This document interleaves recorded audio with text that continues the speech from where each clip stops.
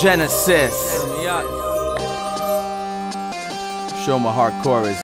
What's up, freaks, beasts, and athletes? It's DC here with dclayborn.com, Genesis Strength and Conditioning, and the home of Stacked and Jacked. Here is this week's DC Blitzkrieg QnA. Got 4 questions that I'll bang out here for, in a few.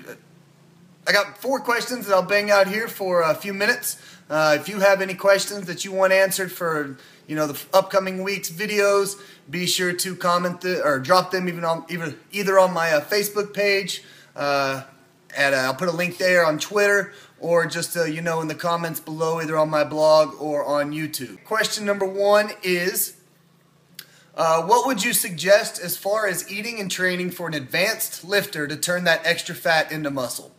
Well, before I get started, going into kind of what I would do, I have one thing to say is if you are an advanced lifter, then you already know that you can't turn extra fat into muscle, and so I'm really doubting that you are as advanced as you think you are. But putting that aside, the way to do that is I would personally, the way I do it is personally follow intermittent fasting protocols. I've talked about them before on video, on my blog, kind of all over the place. And then training wise, I would make sure I'm always lifting heavy, lifting hard, focusing on the big movements, a ton of body weight work, and then a ton of, quite a few conditioner, Metcon finishing stuff to do at the end of workouts 2 or 3 days a week. Question 2.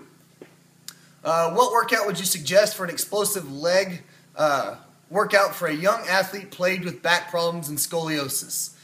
This one's a little more difficult just because you didn't really talk about the severity of it. If you can barbell work, if squats bug it, stuff like that. So I'm going to basically give you some body weight drills that you can use to one, kind of help with the explosiveness, but also kind of maybe help strengthen the back as well and hammer out some of the back issues that you may have with the scoliosis. So, I'm not going to structure a whole workout for you, but, some of the key exercises you want to make sure you really get in would be...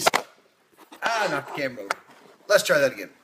The main exercises you want to get in with your workout would be things like, single leg squats, single leg, lunge jumps, making sure that you're trying to spend as little time in contact with the ground as possible. Squat jumps would be good. Even weighted squat jumps with a really light weight, holding dumbbells or kettlebells down by your side would be a good movement. Box jumps, because you're not going to have to really absorb the full landing of all the way back down. Stuff that I would avoid would be stuff like depth jumps, weighted jumps with the barbell on your back, stuff like that. It's pretty much common sense to avoid if you have back issues and suffer from something like scoliosis. All right, question 3. Man, I'm having issues all over today. All right, question 3 is what's the best way to structure training to include Olympic lifts? This one's pretty basic and easy. Always do them at the beginning of your workout. At least 3 times a week. If you're only going to do them once a week or twice a week, then really you're not going to get much benefit from them because they are so technical and so skill-based that, it's like trying to practice football only once or twice a week. You're not going to get much better at it compared to someone that hammers it a little more. So try to stick some type of variation in with, every workout. Doesn't have to always be heavy. Stick it at the beginning of your workout, right after your warm-up. If you have speed training included in that workout or jump training, you want to go warm-up, jump training or speed training, and then your Olympic lifts, and then your main lifts for the rest of the day, for the rest of that workout. And then finally, question 4 is, I'm following your workout on your site. Appreciate that. I'd love to hear some feedback and comments with anybody else who follows the workouts that I post, the daily workouts. But anyway, I'm following your workout on your site. Where would I add in speed and conditioning days? It really depends on what your goals are. If you are training for a sport, if you are getting into season, coming out of your season, the further away from your season you are, you don't want to do as many conditioning days because there's really no need. You want to just maintain that base level of conditioning by working out hard and focusing more on speed work. And then as you get closer to the season, you want to kind of trim back the speed work and focus more on conditioning. But some basic guidelines is you want to, you can either do your speed work before workouts if you don't have the ability to do it on separate days. Warm up, do your speed work, then work out. You do your conditioning at the end of workouts. So warm up, speed work, strength work, and then your conditioning. If you're able to split it up, like I said at the beginning of the, if you're far away from the season, I would stick 2 speed days in there on your off days.